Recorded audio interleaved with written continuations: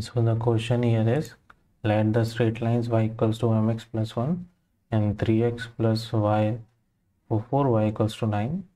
Find the number of integral values of m for which abscissa of point of intersection is integer. So we have the lines y equals to mx plus 1 and 3x plus 4y equals to 9. Solving these two equations, 3x plus 4 times mx plus 1 is equals to 9. From here x will be 5 by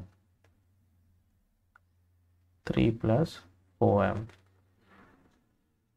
It is given the abscissa of a point of intersection is integer.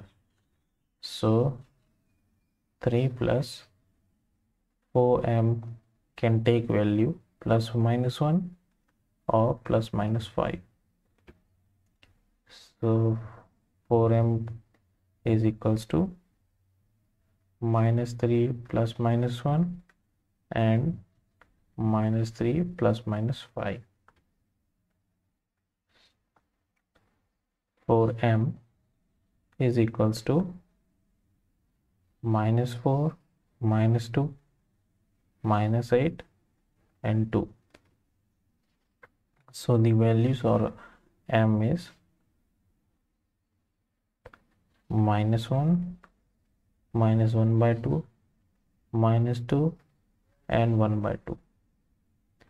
So the number of integral values of m. So the number of integral value of m are 2. So the second is the correct answer.